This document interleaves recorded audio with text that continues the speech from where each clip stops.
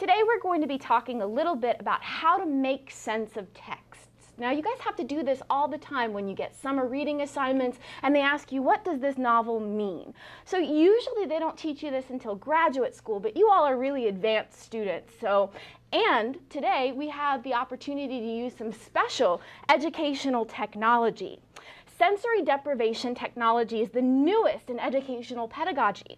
It's simple. Today's students spend too much time with cell phones and iPods, and it's such a fast-paced environment that we have to find some way to eliminate all that extraneous information.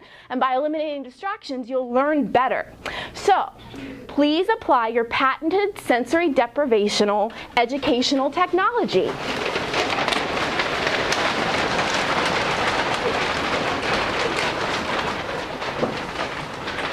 Very good.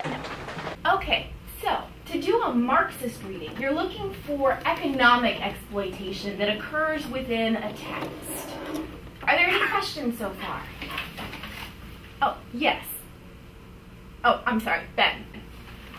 So, Marx exposes the way the proletariat are exploited by the bourgeoisie. Absolutely. That's a very astute observation. Good job, Ben. As a result of this experiment, test scores have gone up 100%.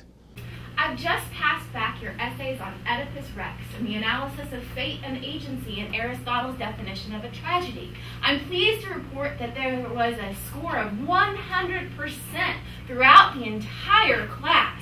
There was only one anomaly.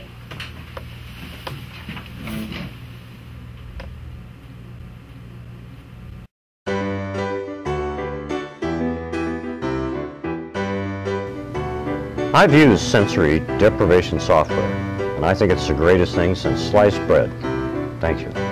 I was failing all of my classes, but now, with sensory deprivation technology, not only do I have an A in vector calculus, but I read Voltaire for fun!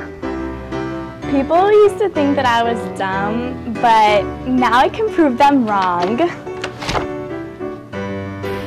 Sensory deprivation technology. It really works!